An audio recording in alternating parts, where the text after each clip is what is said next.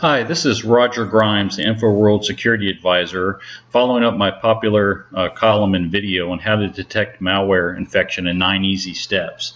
I wrote that column and talked about the neat Microsoft sysinternals program, Process Explorer, and how you could use it to clean or detect malware in your computer.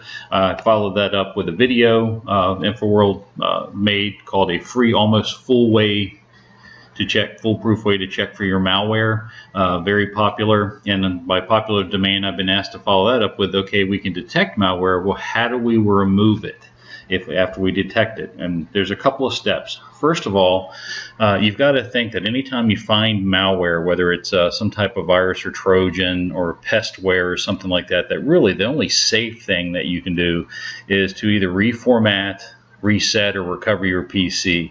I'm going to talk about everything past that, but just know that if you don't reset everything, you really can't be sure that you got rid of the malware or the pestware. So that's always your best bet. These days, used to be you had to reformat your computer. These days, you can reset it or recover it in some way. A lot of vendors have the utility. It's also built into Windows. You can literally go to the Ask Me Anything bar and say, tell me how to reset my PC, and it will bring up an option allowing you to reset the PC and ask you whether or not you want to lose everything, remove everything, or keep just your applications and files. Again, the safest thing to do is remove everything or to reset it to brand new. But a lot of people don't want to do that, or don't have the time to do that, or don't mind having the risk. So what do you do after that? Well, certainly one of the best things you can do is use your antivirus software to remove it.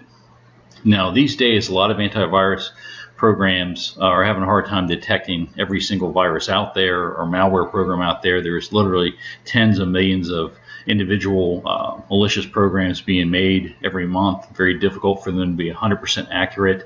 But if you think you found some malware, one of the best things you can do is try to get an antivirus program to remove it. If your antivirus program doesn't detect it, you can always submit the sample of that program to your antivirus vendor. Every antivirus vendor has this particular feature. Usually it's built within the antivirus scanner program itself, or you can submit a sample of that malware program up on the internet. Of course, one of my favorites is always just to use Process Explorer, because Process Explorer, as I covered in my last program video, it will run and submit that sample, your malware sample, against up to 57 antivirus engines. So if you remember in the last video, talked about if you use sysinternals Process Explorer and you tell it to submit, you have to go to options, virustotal.com, and tell it to check virustotal.com and submit your running executables to that website that's owned by Google. And then it will tell you how many antivirus programs said that something was malicious or pestware out of that it was submitted to. In this case, like this example says, out of the 58 antivirus engines we submitted it to, 0 found it to be malicious. Usually if you're using Process Explorer, you go look for the red things. If you see 1 out of something or anything in red, that's something to be suspicious of. A lot of times if you see 1 out of something, it could be a false positive. Sometimes it's pestware or something malicious. But just know if you see 1 out of something, you can't always be sure that it's malicious. If you see anything above 1 out of something, like 2 out of something, 4 out of something, it could be pestware or malware. And one of the things you can do if some program if VirusTotal is telling you that it's detected, different antivirus engines have detected this thing as being pestware or malware, you can click right on this link and it will open up a browser that will take you to and tell you what antivirus engines are detecting it as malicious or pestware. And you can go to those websites then and download these legitimate antivirus programs, and they will clean the program for you. So that's always one of the best things you can do. Well, let's assume that you can't easily find an antivirus, so you don't want to install a new antivirus to detect something. I'm a big fan of using sysinternals auto runs. You can download auto runs from Microsoft. You can go to sysinternals.com, look for the auto runs program, download and install that. And again, I usually do the same thing with Process Explorer. I go to the Microsoft Sysinternals website and I download Process Explorer. Those are two indispensable utilities I always use as a professional when looking for malware. And if you can run auto runs will usually tell you what programs are auto-loading. Malware almost always auto-loads itself in some sort of way, either in the registry or task scheduler or something like that. So if you've identified something that you think may be malware, and again, I'm going back to Process Explorer here, but it could be your antivirus telling you. Suppose I want to get rid of driver update or something like that. Again, I can go here using auto runs and start to look for that program. Here I see that there is driver update, 2 drivers updates, and I can in task scheduler, and I can unselect those. This will turn that off. I also usually, when I'm looking at these programs, I usually will right click them and take note, go look at properties of those files and find out where they're located, how they're running. In this case, it tells me if the location is under Program Files x86 driver update. So if I have to manually remove it, I can go remove it at that location. I usually write it down. I can also remove it in this case if it's in Task Scheduler.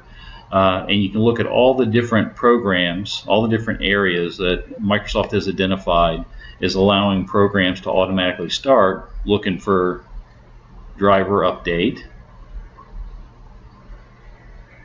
And if I look under the Everything tab, it's going to show me all the different places that legitimate programs and or malware or pestware could hide to run again. Or if you can go under these individual tabs, and they kind of take it into a smaller place where you can look and explore the different options one set at a time. And again, there's driver update, and by unselecting them, when I restart the computer, it will not automatically restart, at least using those options. You do have to be pretty thorough here and make sure you go through the list of everything and remove things that you think are malicious or pestware. If a lot of times if it has a publisher, usually it's a good thing. You're not always sure about it, but like here's something called App Locker, and I'm not really sure whether this is legitimate or not. If you wanted to, you could tell it to search online for that option, and that would start your browser, and then you could read more about it.